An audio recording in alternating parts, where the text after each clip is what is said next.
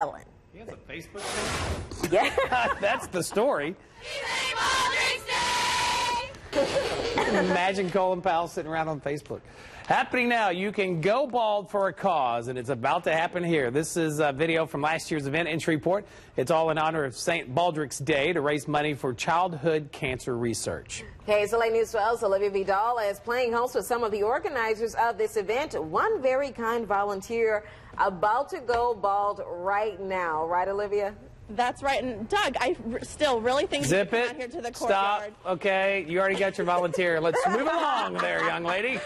Okay, fine. We'll get you, though. But yeah, the Go Bald event is happening today, and it's a way to raise money for childhood cancer research. And, of course, Taylor Conrad, he's the president of Go Bald. He is volunteering to get his head shaved this morning. And the team from Avalon Salon, that's Jasmine and Elaine, they are doing the honors by shaving Taylor's head. And with me is Miss Sarah Bundrick. We spoke with her earlier this morning. Again, tell us a little bit about this event. Why is something like this so important for our community?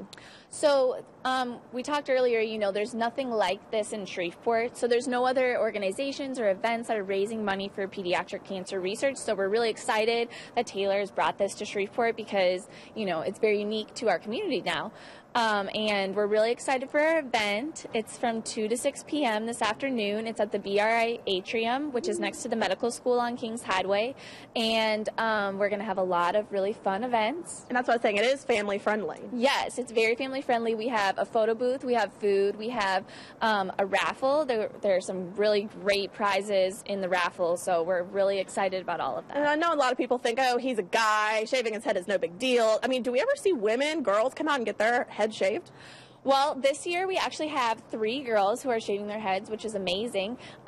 We had a lot of girls who cut their hair this year. So we had an associated event where girls could cut their hair and donate it to make wigs for kids or adults who don't, who need wigs when they go through chemo. But we're really excited. We have 3 girls this year. It's amazing. Yeah. Well, good deal. Well, this all benefits childhood cancer research. And of course, you can come out to that event today at 2 in the BRI Atrium near the med school. And coming up later, before the newscast is over, we will show you the final product. Taylor, you're going bald.